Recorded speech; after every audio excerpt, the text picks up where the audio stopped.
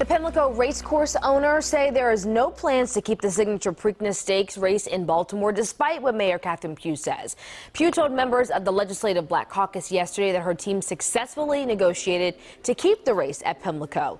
The race course owner, Stronach Group, says that's not true. The company says it has met with Pugh and other city officials, but there was never a proposed plan that was financially feasible. A proposed state bill would make state funds available for the company to revamp another property in Laurel Park, possibly moving the Preakness from its historic site. Pugh sued the company this week in an effort to keep the race in Baltimore.